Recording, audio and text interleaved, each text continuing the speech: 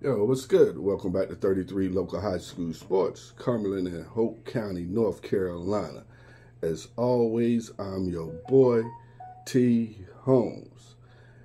Hey, it's getting ready to happen again tomorrow night, August 30th, week 2 of the North Carolina high school football season around the area.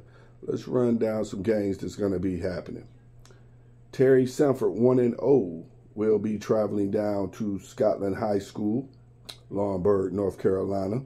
Scotland is 0-1. 71st 1-0 will be at Pine Fars, who is 0-1.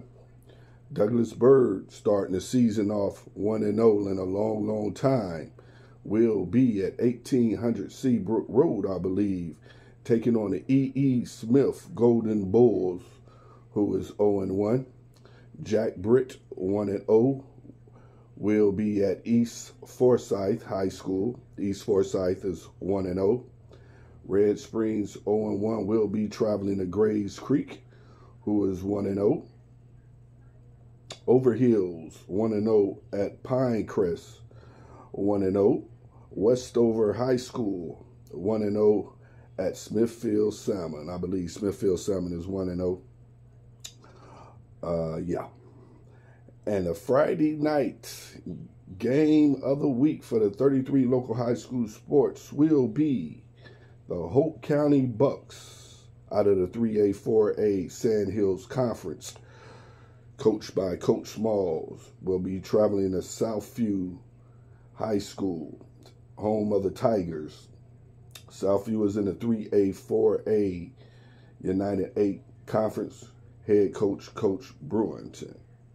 Now, for this matchup right here, Hoke County is coming off a tough loss to Jack Britt, 27-22 loss to the Pirates.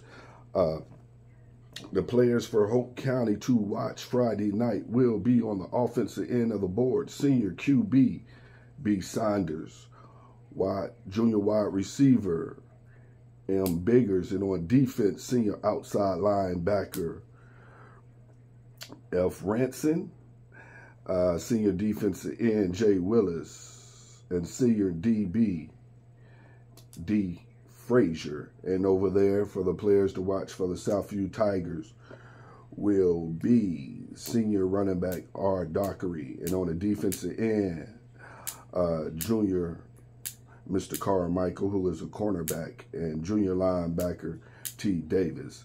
Southview is coming off a 20-13 loss to Overhills to start their season off, so that should be a good one. Quick rundown. For Terry Sanford to get that win at Scotland, they're going to have to clean up on the turnovers, and they're definitely, their DBs is going to have to tackle. That weak side DB is going to have to tackle.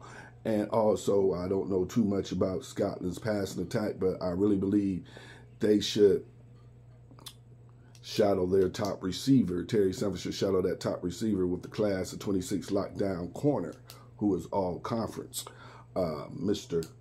Christian Carter. And I'm sure class of 26 strong safety hybrid. I like to call him a hybrid because he's all over the field.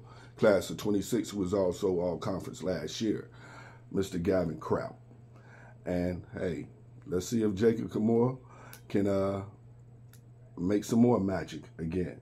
Now, that Douglas Byrd and E.E. Smith should be a real good matchup. I really think E.E. Smith can get their first win of the season. Hey, like I say, they got to get their athletes involved, man. Get Mr. Adam Hembrick involved on that offensive end of the ball, man. Use his athleticism. Hey, they're pretty solid on defense, so that should be a good game. Now, the word on the street is DeAndre Nats, class of 25, quarterback over there at 71st. I believe he has a high ankle sprain, so I don't know if he'll be playing tomorrow or not. But, you know, that's just, you know, what 33 local high school sports heard. So, hey, I will try to find that, get some more information by tomorrow night game time. Let me give shouts out to my sponsors, GNI Painting, Dale's Floors, Barbecue Hut, Hook 'em Up Towing. Hey, let me get on up out of here. Hey, let's get on out here tomorrow night and support your local schools and your favorite players. Let's show these kids some love. Hey, as always, be good, be blessed. Don't go changing to please me. You're beautiful the way you are. T. Holmes out.